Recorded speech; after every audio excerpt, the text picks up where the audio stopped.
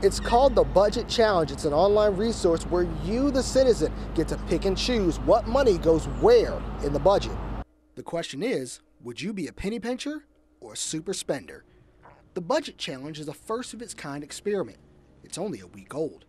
It's so new that at least one city council member did not know about it until we called asking about it. City spokesperson Melissa Talbert says the goal is to get input from the taxpayers in order to shape the next budget. We are trying to get input in several different ways, at some public meetings, just via email, hotline, that sort of thing. But we wanted something that if somebody didn't want to come to a meeting and they wanted to be able to do something at home on their own time but still provide input, this was a way to do that. Anyone can access the Budget Challenge on the city's website. It breaks the budget down to $100, with each dollar representing 1% of the budget. You can cut or increase anything you want in the budget, except the deficit. Some citizens think the city might be onto something here.